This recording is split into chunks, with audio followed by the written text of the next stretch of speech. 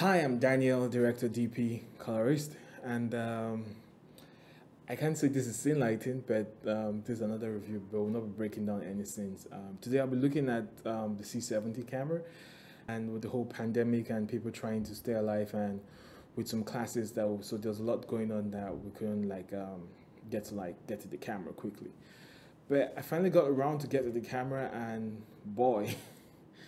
It's been a very interesting ride, or it's been a very interesting experience in the sense that 2020 has been a year whereby we've seen several technological release in terms of cameras and in terms of different solutions to different formats. But for me, most importantly, the new sensor which is the DGO sensor, the dual gain output that was released in C3 Mark III and now it's not available in C70. It begs the question that most creatives would like to get answered, like, who's this camera for? Is this what I've been waiting for? Would this be useful to me in any application? If that's the case, how does it fare? How does it adapt? And first things first, before we say anything, I would just start by showing you a clip. Canon advertised 16 stops of dynamic range, and I took the camera out and had it pointed against the sun and against the shade. It was between that, and then you could actually count more than 16 stops, and you get to see it first and tell me what you think.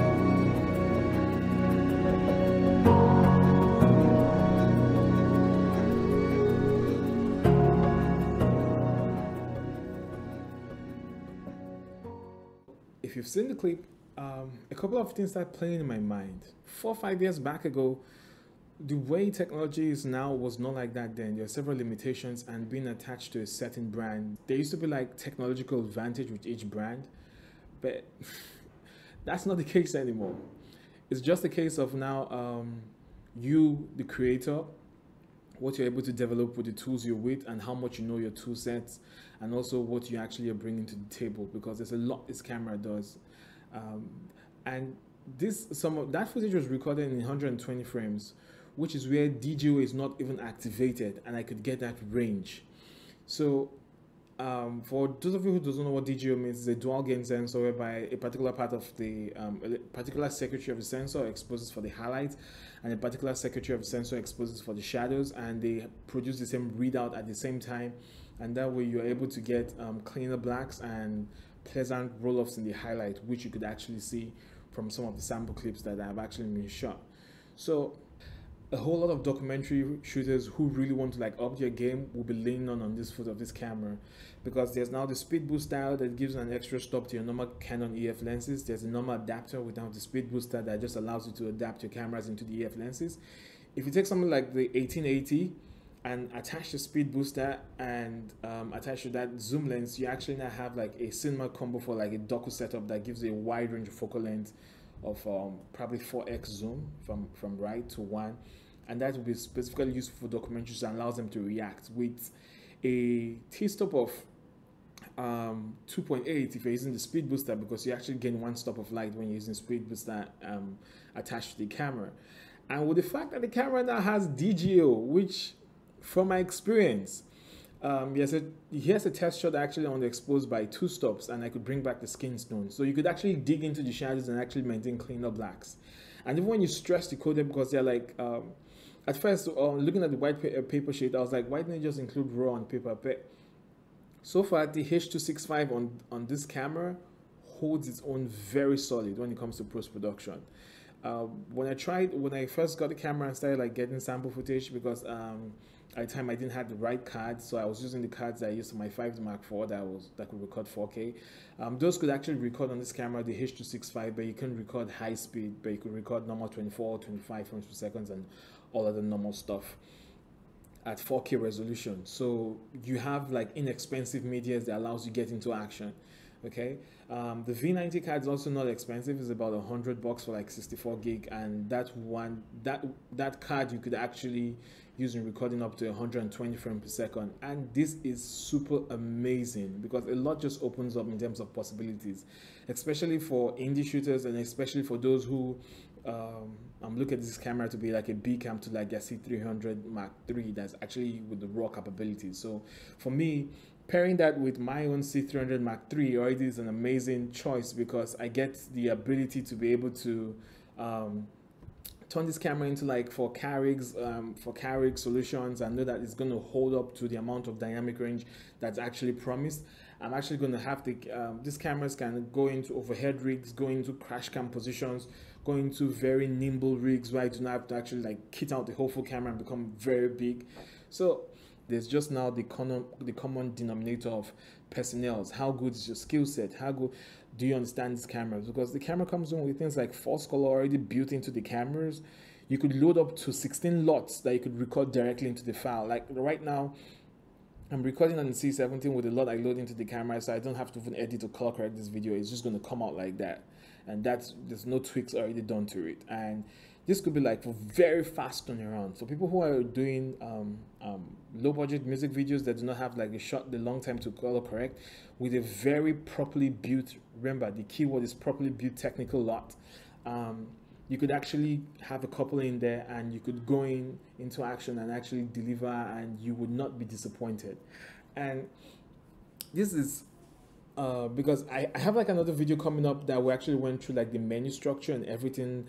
That is quite a long video, so you might that's going to be on YouTube. Probably a bit of it will be on Instagram if that's possible. Where then I'm also going to like make another video whereby we'll be sitting down in post-production and looking at these clips, because at first when the clips came out, Resolve 17 could not read them. I think it's the beta 4 that could actually now read the H.265 clips, or you could also record in XAVC, whatever your flavor is. And I had to transcode some of my H.265 into ProRes to be able to read them. But right now, all that issue is a thing of the past. This is really genuine. If you actually, I could send you some of the sample clips if you ever require to actually see the things I'm actually talking about, and you stress test them on your own and see what I'm saying.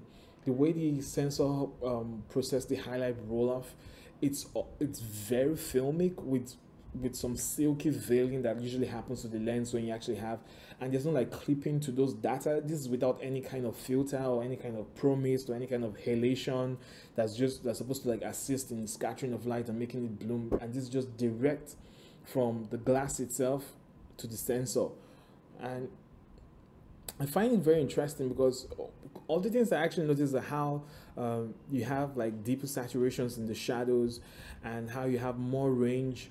And even when you actually dig in and you expose beyond, you try to like bring up the exposure beyond 2 stops, right? And you just drop in Resolve's neat noise reduction.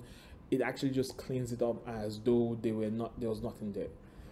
And this is not looking at it from the perspective of it being a one-to-fit-all. This is more like having a robust solution that's actually being able to, irrespective of, because nowadays everything that's happening with COVID has made us actually start cutting down budgets. And because we've started cutting down budget, it's now actually key for us to be able to experiment with solutions, find things that worked, move away from things that were the norm, because we have to now become flexible and adapt to our constant changing environment. On the things stabilize, or we'll find a way to actually grow above this challenge.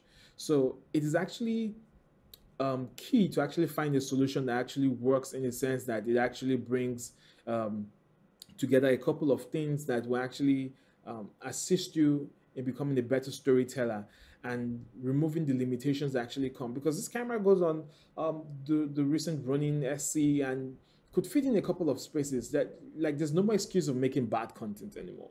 There's no more excuse. So um, I would tend to defer and agree to most of all the reviews that are there who actually see this camera as a big influence, or that could be like a potential game changer. Because right now, I think it's now up to the creators, now up to you. What are you going to create with what you have? There's no longer, oh, it is limited, it only has this, it only has that codec.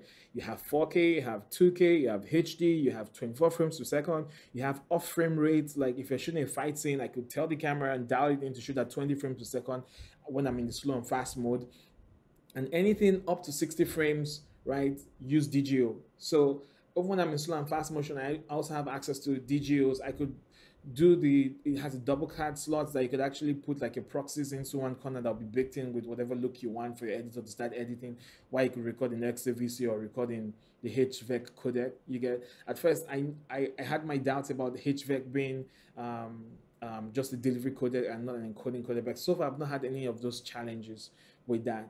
And it just begs the question that going into 21, this will really be an amazing tool that would actually come to actually prove itself in assisting independent creators and taking away from the norm of what it used to be.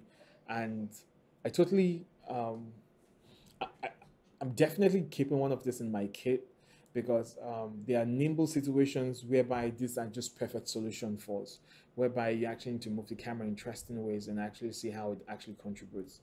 So I'll put up the next video and we're actually going to look at a couple of other factors in terms of going through the menus, the menu layout, which is actually similar to the C300 Mark III. Like, this camera is literally a C300 Mark III without an SDI function and a RAW capability. And the fact that we have also like a quarter mount, every inch of the camera is built with such thoughtfulness that vertical video become the problem. I do not need like an L bracket or that added expense. There's like a quarter screw in there. You could just flip the camera on its sides and boom, you're ready. The camera also supports anamorphic if you ever get to use it for anamorphic projects. So there's quite a lot in there that I feel is actually working for creators in this period. Actually, there's quite a lot in there. I think anybody who's deciding to be a cinematographer or a content creator, this is the best age to actually become such a person, because all the tools are literally become available, and there's no longer the prosumer tools in those days that was out of reach. You get, now democratization of media has become a thing, and you could make things according to your intent. And I look forward to what you guys would create whenever you get to like rent or check out this camera or buy your own or whatever it is. But I'll see you in the next video when we actually go through the walkthrough and do other things. On the next time, stay safe. The year is almost ending. Keep improvising, adapt, and overcome.